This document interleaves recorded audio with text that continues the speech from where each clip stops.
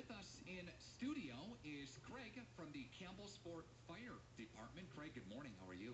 I'm doing fine, thank you. Well, you're with us here, and in our news this morning on our website and on the radio was, and let's talk about the simulation first. Sure. At the Campbellsport area at the elementary school.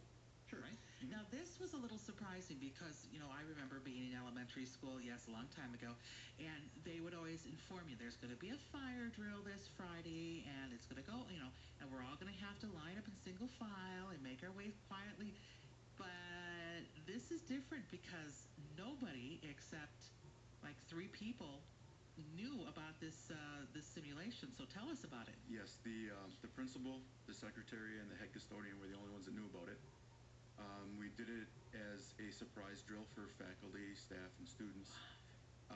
And we introduced the non-hazardous theatrical smoke into the matrix to make some sort of realism. Wow. This was the real deal. Yeah. Okay. We had smoke that was filling the classroom that then poured out into the hallway. Was obviously seen by somebody in the building, pulled the fire alarm. 911 was called.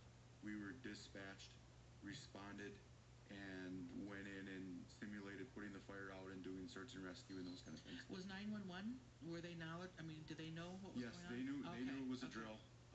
They knew it was coming in as a drill and dispatched us appropriately. Now, just think about Barbara Walters right now. I have to ask the hard questions. Were you concerned that someone might have gotten hurt or panicked or...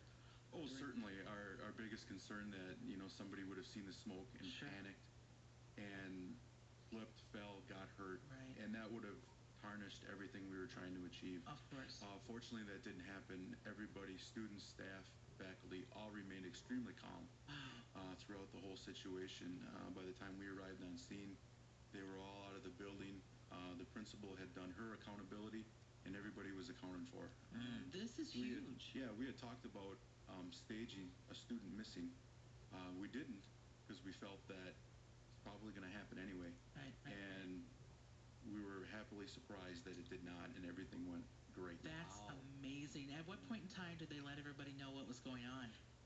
I think once we started clearing the smoke from the building, I talked to a few teachers afterwards as we were wrapping things up, and they all thought it was on, the building was on fire, and they all thought it was the real deal. So it worked out great.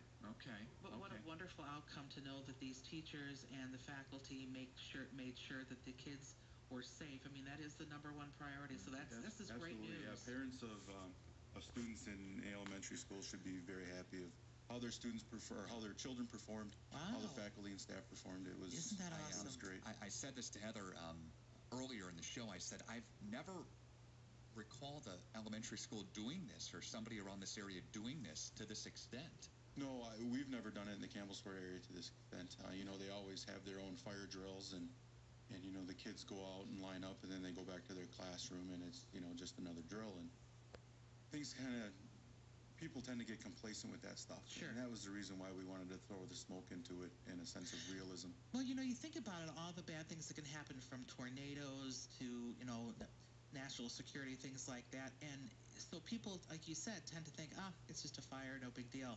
Yeah, Exactly. It's a big deal. Yeah, it's a big deal. Well, on the heels of that, and speaking of doing tests, you guys have provided something to the Campbellsport Fire Department that's really going to help people at home, correct? Yes, yeah. To wrap up Fire Prevention Week, on Saturday, we are having our open house from 9 a.m. to noon at the fire station, 548 East Main Street in Campbellsport. And the highlight of that event is we are doing a live kitchen fire demonstration at 11 a.m. We've built a 8x12 kitchen, fully equipped with stove, refrigerator, table, counters, everything. And we're going to simulate a grease fire on the stove. Demonstrate to people why you do not put water on a grease fire. And then we are going to let it develop, fully involve the kitchen, and then put it out. Wow, okay. That's exciting and informative all at the same time. I mean, there is something about a fire that, it sounds weird to say it like this, that is fascinating, I imagine. Yes, it's It's going to be very educational, I think, for the people that come and watch it. I think they're going to be surprised how fast a fire, develops. Yeah. A fire doubles in size roughly every 30 seconds if it's Wow. Unimpeded by anything. Untreated, yeah. During the open house, visitors can also partake in some goodies, I guess, huh? Yes, we're going to have smoke alarms and batteries there for the people that need them. We're going to have a representative there for fire extinguishers, doing service, sales. We'll also be doing fire extinguisher training for anybody that's interested. We have blood pressure, blood sugar checks. Oh. We're going to have, obviously, public education information regarding fires, and also information if anybody's interested in volunteering on the fire department. We're always certainly looking for volunteers. Our mascot partner is going to be there. That's been a huge success this year with the kids. They've really warmed up the partner. It was kind of funny. They were all asking where partner was yesterday. Now, what is partner? I'm not familiar with. Partner is a fire pup. He's our department mascot. Oh, awesome. That helps us with fire prevention. Oh, that's awesome. That's awesome. And we have arts and crafts, fire station tours, equipment tours, all that kind of stuff. Sure. This is really important. As I mentioned before, fire, I think people think, oh, well, we're always safe. We're safe around the house. But fires aren't going to happen. Nobody in the house smokes. And we make sure we turn off our ovens. There's a lot of ways that fires can start in the home that people, even careful people, can't. Absolutely, miss. absolutely. Kitchen fires are the #1 cause of fires in the home, Sure. followed by heating appliances. But there's, matches, lighters, Okay. many different ways fires can start, and always got to be on the alert.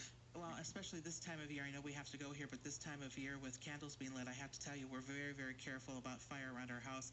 Came down the other morning, someone had left a candle lit on the kitchen table, and here it was inches from a centerpiece, plastic centerpiece. So, it's amazing how quickly things Accidents can start. can happen, You bet. absolutely. Campbellsport Fire Department holding their annual Fire Prevention Week open house.